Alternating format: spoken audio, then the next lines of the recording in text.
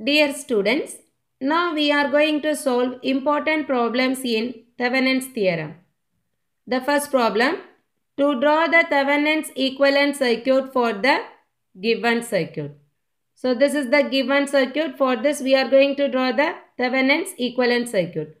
Thevenin's equivalent circuit is nothing but a Thevenin's voltage in series with Thevenin's equivalent resistance. So this is known as Thevenin's equivalent circuit. So we are going to find out the Thevenin's voltage and Thevenin's equivalent resistance. Okay. So in the solution part, the first step is to find out the Thevenin's equivalent resistance. So the condition for Thevenin's resistance to short circuit the voltage source and open circuit the current source in the given network. So in this problem, they have given us only the voltage source. So we are going to short circuit that voltage source. So here we can have the diagram like this. Okay. So here the voltage source is short circuited and we can keep the remaining resistance values as such. So now we are going to find out the Thevenin's equivalent resistance for this circuit. Okay. So here we can simplify the resistance values step by step. So the first one, this 7 ohm and 6 ohm, these two are in parallel and then series with this 5 ohm. So first we can take these two resistance values. As we all know, so both the ends are connected, then it is called as parallel connection. So here 7 ohm and 6 ohm both are in parallel. So 7 in parallel with 6 ohm, that is equal to 7 into 6 by 7 plus 6. That is the parallel formula. Okay. So 42 divided by 13, that is equal to 3.23 ohm. Then this parallel combination can be drawn like this: 3.23 ohm in series with 5 ohm and the remaining resistance values as such. So for further simplification, we can simplify these two resistance which are in series. Simply we are going to add these two values. So 3.23 plus 5 is nothing but 8.23, that is in parallel with this 5 ohm resistance and then 10 ohm resistance. So now we are going to consider these two resistance values are in parallel. So here we can take 8.23 in parallel with this 5 ohm resistor. Then we can get the answer as 3.11 ohm. Do you all understand this one? So that 3.11 ohm is in series with this 10 ohm resistance. Okay. So then these two can be added to get the equivalent Thevenin's resistance. We can get the answer as 13.11 ohm. Do you all understand this step? Next, to find the Thevenin's voltage. So for that we can consider the given circuit as such. There is no load resistor given. Okay, so we can take the given circuit as such and we are going to find out the Thevenin's voltage across this open circuit. So here we can consider this is the open circuit. We are going to find out the Thevenin's voltage across this open circuit terminals. Do you all understand this one? So here we can consider this Thevenin's voltage is nothing but the voltage drop across this 5 ohm resistance. So here this Thevenin's voltage across this open circuit is nothing but the voltage drop across this 5 ohm resistor. So here for that voltage drop we need to find out the current flowing through this 5 ohm. So the current flowing through this resistance is I2. So we need to find out the value of this I2. Okay. So for that we can use Kirchhoff's voltage law. So what is Kirchhoff's voltage law? The sum of voltage rise is equal to the sum of voltage drops in the closed loop. So here we can have two closed loops. So we can consider loop 1 with the current I1. The second loop as loop 2 with current I2. So now we are going to apply KVL to this loop 1 and loop 2. So for this loop 1, the voltage rise is the voltage source. there are voltage drops across this 7 ohm, 6 ohm due to I1 and also due to I2 for this 6 ohm. So we can write the KVL for this first loop as the sum of voltage drops 7 into I1 plus 6 into I1. For this I2, it is in the opposite direction. Then we can put minus sign. So here minus 6 into I2 is equal to the voltage rises 25. So next we can simplify this one. So 7 plus 6, it is 13 I1 minus 6 I2 is equal to 25. Consider that as the first equation. So next we are going to apply KVL to this second loop. So here we can start from here. 5 into I2 plus 5 into I2 plus 6 into I2. There is one more voltage drop due to I1 for this 6 ohm resistance in the opposite direction. So we can write minus 6 I1.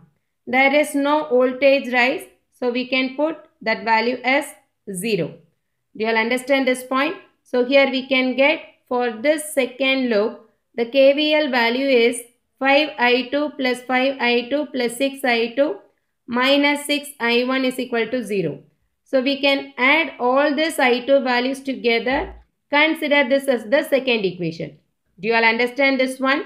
So after getting these two equations, we are going to find out the value of this I2. Okay. So now we are going to solve these two equations to get this I2 value. So here this I1 can be cancelled by multiplying the alternate values of each equation. So the first equation is multiplied with the value 6. We can get 13 into 6 78 I1 minus 6 into 6 36 I2 is equal to 25 into 6 150. For the second equation, we are going to multiply with the value 13. So minus 6 into 13 minus 78 I1 plus 16 into 13 208 I2 is equal to 0. So now we are going to simply add these two equations. Then this I1 can be cancelled. We can get 172 I2 is equal to 150. From this, we can calculate the value of I2. So I2 is equal to what? 150 divided by 172. The answer is 0.872 ampere. Do you all understand this concept? So in order to find out the Thevenin's voltage, we need to get the voltage across 5 ohm. Okay, in the given circuit. So here VTH is equal to 5 ohm multiplied with the current I2, that is 0.872. Then we can get Thevenin's voltage as 4.36 volt. So this is the Thevenin's voltage value. So next we are going to draw the Thevenin's equivalent circuit. Here Thevenin's voltage is 4.36 volt in series with Thevenin's resistance 13.11 ohm. So this is the answer. Do you all understand this one? The next problem, determine the current through the 2 ohm resistor in the given circuit using Thevenin's theorem. So this is the given circuit. Here 2 voltage sources are given with 3 resistance values. So now we are going to find out the current through the 2 ohm resistor using Thevenin's theorem. So current through this 2 ohm resistor means what? So here we can consider this as the load resistor. Do you all understand this point? So in the solution part, first step, we are going to assume the 2 ohm resistor is the load resistor. Okay. So here we are going to find out the Thevenin's equivalent circuit with this load resistor 2 ohm. And then we can find out the current through this load resistor. Do you all understand this one? So this is the given circuit. For this given circuit, we are going to find out the current through this 2 ohm resistor using Thevenin circuit. Okay, so here we can use the formula IL is equal to VTH by RTH plus RL. Okay, so the first step, we are going to find out the Thevenin's resistance or the equivalent resistance. So here we can remove this 2 ohm resistor and short circuit the voltage source. So what is the condition for this Thevenin's equivalent resistance? Short circuit the voltage source and open circuit the current source in the given circuit. So in the given circuit, the voltage source alone is given. So at this input side as well as in the output side. So we can circuit both the sides and remove this load resistor. Then we can get these two resistors in parallel. So 1 ohm in parallel with this, another 1 ohm. Then the formula is 1 into 1 by 1 plus 1. Then the Thevenin's resistance value is 0.5 ohm. Do you all understand this one? Next, we are going to find out the Thevenin's voltage. So for that, we can consider the given circuit as in the problem. So but here we have to remove the load resistor. Consider that point as an open circuit. So we are going to find out the Thevenin's voltage across this open circuit. That means this 12 volt minus the voltage drop across this 1 ohm, that is the Thevenin's voltage. So for that, we need to get the voltage drop across this 1 ohm resistor. So here voltage drop is the product of current and the resistance value. So here we need to find out the value of this current. Okay. So for that we are going to use Kirchhoff's voltage law. So here we can consider the whole loop as a closed loop. Okay. So we can start from here and go to this 1 ohm and this 1 ohm and this 6 volt and come to this point. So we can consider this as a single closed loop. So we are going to apply Kirchhoff's voltage law. So what is Kirchhoff's voltage law? The sum of voltage rises is equal to the sum of voltage drops in the closed loop. So here we can consider the voltage sources, that is here it is plus 12 volt. In this direction plus to minus we can take minus 6. So this is the sum of voltage rise in this loop, 12 minus 6, that is equal to sum of voltage drops. So that the current is I. So 1 into I plus 1 into I, we can get 2 into I. Then I is equal to what? 6 by 2. That value is 3 amperes. Okay. So next, the voltage drop across this 1 ohm resistor as 1 into 3 volt. Then the Thevenin's voltage is equal to V minus V1. That is the total voltage in the given circuit, 12 volt minus 3 volt. That answer is 9 volt. So after calculating the Thevenin's voltage and Thevenin's resistance, we are going to draw the Thevenin's equivalent circuit. So here Thevenin's equivalent circuit is nothing but the voltage source in series with the Thevenin's equivalent resistance.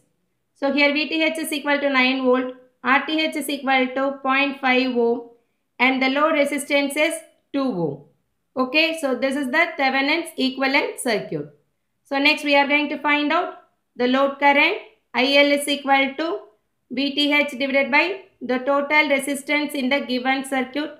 So RL plus RTH. So 9 divided by 2 plus 0.5. Then the answer is 3.6 ampere. Do you all understand this one?